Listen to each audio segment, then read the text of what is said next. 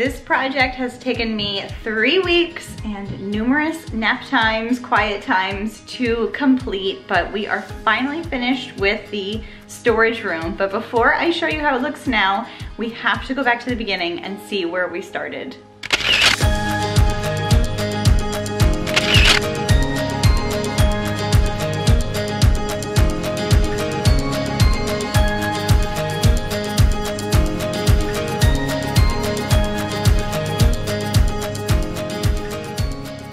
Throughout the process of decluttering and simplifying this room, like I mentioned a couple weeks ago, I really had like a moving mentality, and we're not moving anytime soon, but I just kept thinking to myself, if we were to move, would I want to bring this with me? And if the answer was no, it made it so much simpler to go ahead and pass those things along to somebody that could use them, or simply get rid of them or donate them. After we had the room completely emptied and we were ready to bring things back in, we started with the things that we absolutely knew we wanted to keep. We brought in those first priority items first. And then what was left behind, it made it much easier to make those final calls on, do we even really need to keep this? Can we pass this along to somebody? So we had taken out even more by the time we were done putting this room back together. So now the room is so much more simplified, and I won't hold you off any longer. Let's go inside.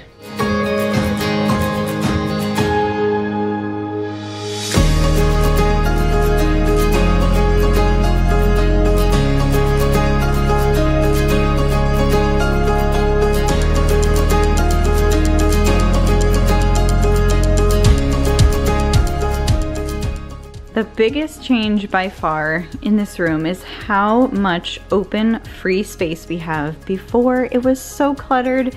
There was no rhyme or reason for where anything was put, and it was very hard to access, and I honestly did not like coming into this room. But now it is open and clear. Everything has a place and a purpose. So I'm gonna walk you around and show you what we did in this room. So I did already share this last week, but we painted the concrete floors. I'll show you what they looked like before. They were just unfinished, very kind of scraggly and, you know, kind of dusty, and just really needed to be sealed. So we painted them with a bare porch and floor paint, gave it 2 good coats, cleaned it really well, painted it twice, and then we also painted the walls a nice bright white, because before it was just kind of like a dirty tan color, and it just made this whole space feel much darker. So the nice bright white paint really helped to brighten this whole space up, because we don't actually have any windows in here.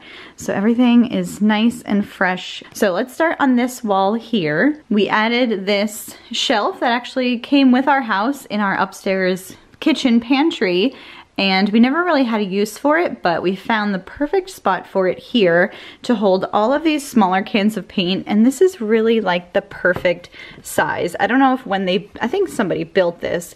It's like the perfect size for this, you know, like a 28-ounce can of food type thing.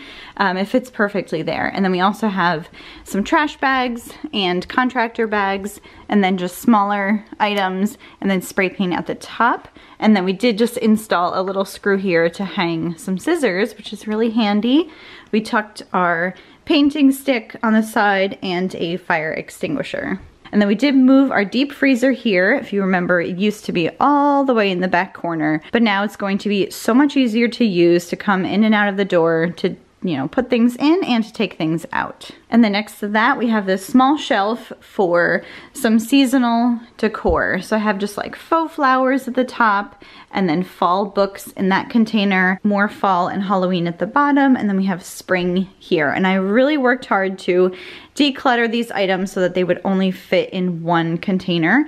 And then we have Christmas on the other side. And then on this back wall, we moved these 2 larger shelves. They used to be on this wall, but I thought this was a better place for them. And we already had these shelving units, but then we added the black ones to it. These are Husky brand. They're incredibly high quality, just from Home Depot. And now we're able to really categorize things. So this is primarily like painting supplies and paint, and then some things that we, you know, kind of separated. I didn't label them because we may not keep everything in that exact spot always, but they do have a little space here in the front where we could add a label. And then likewise on this side, we just have like bigger, bulkier tools at the bottom. And then we tried to separate things out kind of by category of where we would use them, and then so on up all the way, and then random things at the top. So those sit on either side of our well, and then over here we have our oil tank. And then back in this section, we kind of created a wall with these two shelving units so that we could kind of sneak some things back here and create a little room, if you will. Because it's such a large space, we didn't want to only line the perimeter. We wanted to kind of take advantage of this floor space. So that's what we did. So we have all of Christmas items are here, and then this rack is mostly kids' clothes that they're kind of growing into, and some shoes at the top.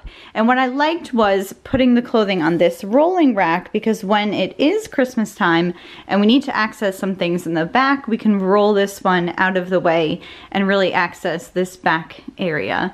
So like I said, we created a little walkway here. So now off to the right, we have our memorabilia bins. And if you remember, they used to be in bankers boxes, like cardboard boxes. And I really wanted to upgrade to plastic just to keep them more protected. So I actually found these at Staples. They're just file folders, like file bins, and they are almost the exact dimensions of my bankers boxes. So everything from each box, it was just an even swap to transfer them into these bins. So we have 6 of them here, and then at the very top we just have some wreaths for various different seasons that aren't Christmas. And then at the very top on the ceiling, we actually hang our trick-or-treat baskets, because there's a million nails in these ceilings, probably for different storage that the previous owners used, but it was a perfect spot because these are kind of bulky to put into a bin. So this gets them up and out of the way. And then off back here, we have just like some kids' travel items. So their suitcase,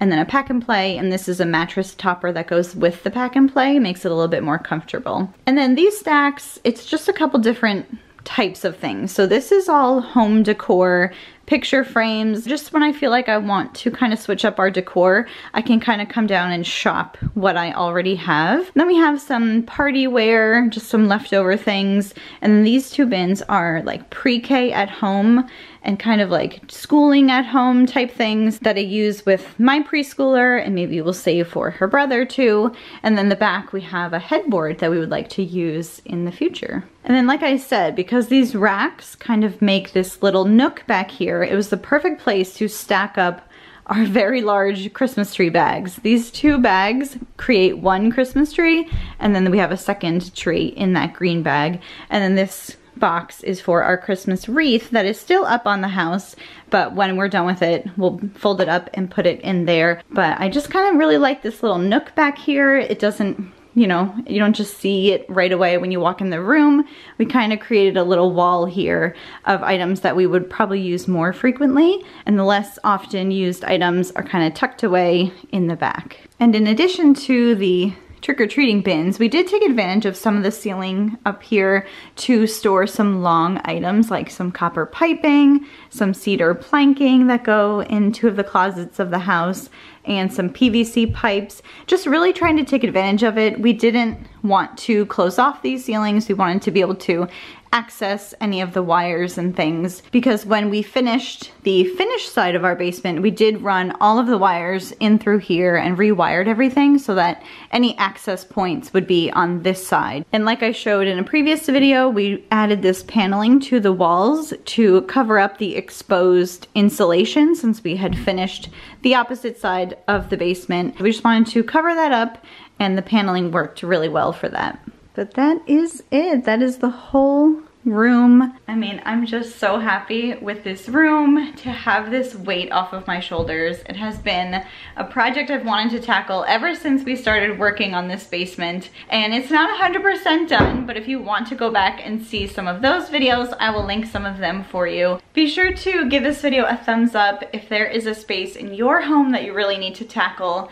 I actually did an organizing job this weekend. I do professional organizing part-time when they're available and they fit with our schedule, and I was helping out a client, and honestly, she and you and so many people really can do the hard work yourself. You know, you can make the decisions, you can declutter those really messy spaces. It's just about setting aside the time. So she was saying to me, like, you know, if I did this by myself, it would take me so long and I would get distracted. Having you here, you know, holds me accountable. And I thought, yes, that's exactly what it is. So if you have a big space in your home you need to tackle, I would highly encourage you to truly set aside the time and schedule it into your week, your month, whenever you can fit it in. And if you feel comfortable, having someone there to help you to make decisions, to hold you accountable, to ask you those hard questions maybe you don't want to answer for yourself. And it's such a blessing to me to see others so happy with their space by the time we're done, and just feel that weight lifted off of them. I'm able to take away their donations and just leave them with a clean slate.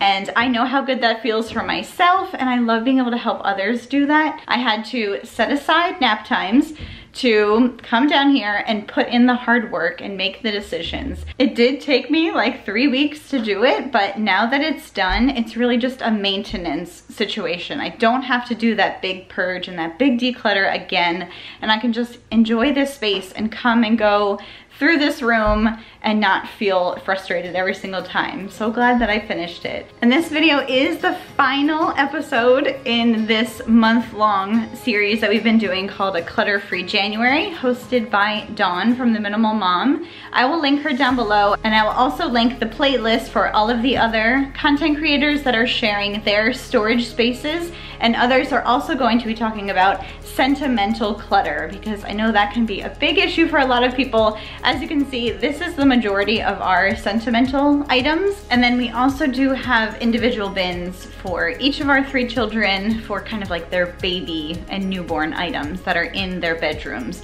But everything else is here. So definitely check out all of the other participants. Videos will be added throughout this day and also throughout this week. So be sure to go and check them out and get inspired to tackle your storage spaces. So if you are new to my channel, coming over from Dawn's channel or someone else's, welcome. I'm so glad you're here. Be sure to stick around and subscribe. I love to share all about the projects we have going on in our home, and this month it's been really fun to be decluttering and organizing.